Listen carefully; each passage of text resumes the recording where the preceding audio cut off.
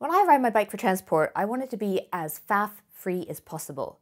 But there's so many products out there for cyclists, what do you really need? In this video, I'm going to tell you what my 5 favorite city cycling essentials are. The reason they're my favorites? Because they keep the faff to a minimum and make cycling just easy. Here in Bristol, cycling is the best way to get around. I regret every time I get on the bus because it takes forever due to congestion. I rely on cycling as my main form of transport, which is a bit different than when I lived in London, where I combined buses and trains and tubes with my bike. And because it's my main form of transport, I find myself wearing normal clothes on the bike more often. Which brings me to item number 1. Item number 1 is inside this little pouch. It is the People's Poncho, and because it rains a lot here in Bristol, but more so because the weather is very changeable here. One minute it can be sunny, the next minute it could be pouring down rain. So I can pack this little guy into my bag and take it with me just in case it starts raining unexpectedly or if it's forecasted to rain. The great thing about this poncho is that it will fit on top of whatever I'm wearing. So my winter jackets, it goes on top of my summer jackets, no jackets. So it's a year-round item that just works for me. Some of the reasons that I think this poncho in particular is quite good is the details that they have.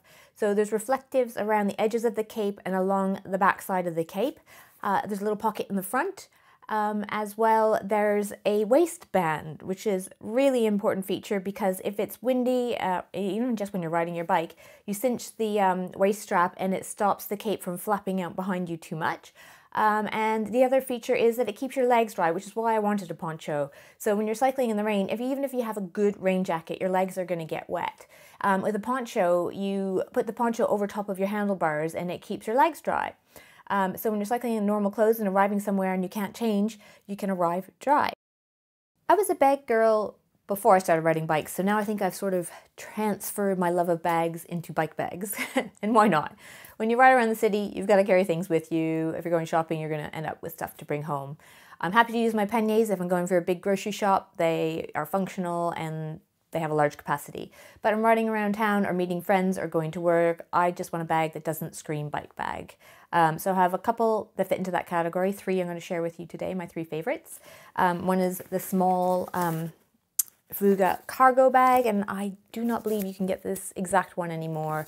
It's made by a woman in Spain who makes all kinds of different bags, and she added these straps on the back of this one, so I have Velcro strips. It came with buckles type leather ones, but I found them faffy, so I used Velcro. So I just slip them up through there onto my handlebars. It's a handlebar bag. So I ride with this on my road bike, gravel bike, mountain bike, and my commuter, of course. So I love this bag and I love it off the bike. And although it looks little, it stores more than you would think. I've put an entire change of outfit into this bag, no problem, going to work one day. So small but mighty, it's a great bag. The next 2 bags are made by a company called Frost+Sekers. They're a small company here in the UK, and they are trying to make a great bag that is functional and looks great both on and off the bike. So when they contacted me, of course I had to know more and give it a try. But the secret thing about, not the secret thing, the great thing about their bag is the faff-free ease at which you attach it to your bike and take it off. So I'll show you that in a second. And there's a full review actually of that as well I've done in the past. So this is their newer bag, which is smaller than the previous one. So as you can see, smart looking bag. And then it's all about this, the quick release system. So this hooks into a hook that you attach to your saddle, and it sits behind you on the back of your saddle when you ride.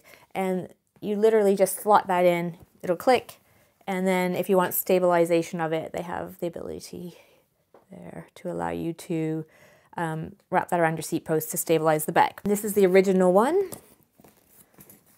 And as you can see, it's slightly bigger. It's a more squidgy bag. The other one is more rigid.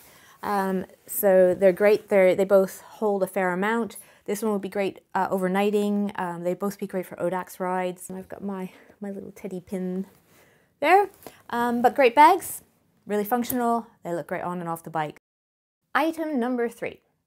Lights. In the UK, I am cycling home in the dark for about 4 to 5 months of the year. So having working lights is really important for safety and just for being legal on the road. My first few years of cycling, I went through a set of lights every winter, and I had to carry 2 sets of lights, the set I was using on my bike and a backup set in case I should forget to turn the light off and drain it while the bike was parked, forget to charge it and it run out halfway home, or should it just break. So I always had 2 sets of lights with me when I rode. That's changed. So there was a Kickstarter called by a company called Reelight, and they were using lights that were battery-free based on magnetic power from the rotation of your wheel. So I joined that Kickstarter, received the lights. I've done a review on that, I'll link below. Fantastic light, 2 problems. They were made for right-hand side drive countries. So the light I have on the front is mounted upside down so I can mount it on the correct side of the bike. That's fine, that works. The rear light, however, because I have a rack on my commuter bike, the rack blocked the light due to the way it was mounted to the rear stays. So unfortunately, it didn't solve my problem completely. Love the front light, still use it today. Fantastic, it's a bright flashing light, it's great for daytime running lights even. They had seen my review of their light and they contacted me because they made a new light. So the new one fixed all the problems I had with the original. The light's mounted centrally, so I have the rear on the center of my back rack and I had the front light on the center of a headset. So mounting position, it didn't matter if it's left or right hand side countries, it works anywhere. And when you come to a stop, they have enough charge in them so while you're sitting at a stoplight, there's still lights, they start blinking at that point. They use the rim of your wheel, so you have to have an aluminum wheel to get the magnetic power. And so you never have to charge them.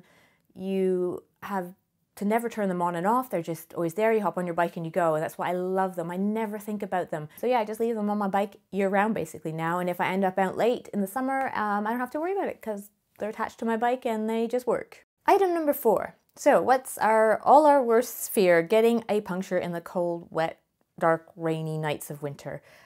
Or even in the rainy days of summer or at all. You just want to get home. You don't want punctures. So this is the inserts by Tannus that I've been using the past year.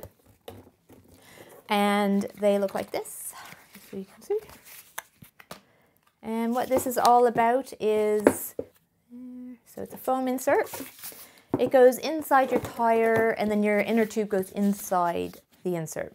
And it protects things that manage to breach your tire, but it stops them from getting to your inner tube and puncturing it. And should the worst happen, you do get a puncture, you can ride flat with these because this edging protects your rim. I love these for peace of mind. I don't have to carry extra inner tubes, I don't have to carry a pump, I don't have to carry all that kit, levers and everything, because if the worst should happen, I should get a puncture, I can ride home on a flat with these. I've used them so far in a gravel bike, in my commuter road bike, and next I'm now inserting a different size version of that into my road bike.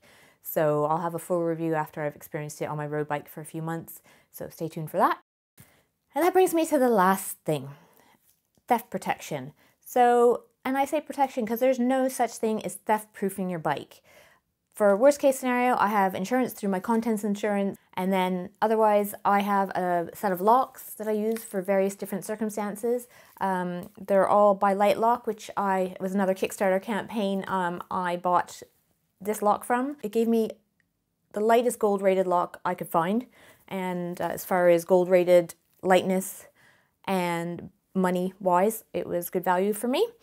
So use these across Canada, and then also because they could daisy chain together, so Nathan and I could join both our locks together and lock the bike in one go if we wanted.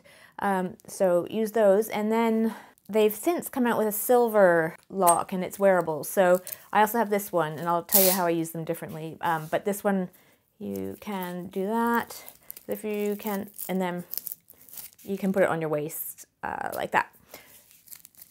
Usually I carry it in my bag, but it's nice to have that option. And the silver one I use when I'm nipping out down to the shops really quickly and just the bike's going to be outside for 5-10 minutes.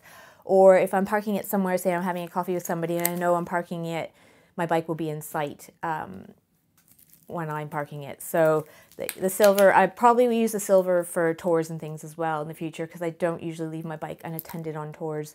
You know, I love touring, I love road cycling, and now cycling is my main form of transport. And that does come with different challenges than the other types of cycling. And these are the items I used to make it faff-free, easy, and convenient for me. If you have any questions, let me know, and I'll link to any of the reviews I have of these things done already below, and stay tuned for the Tannus review coming up in the future. Thanks for watching. Until the next video.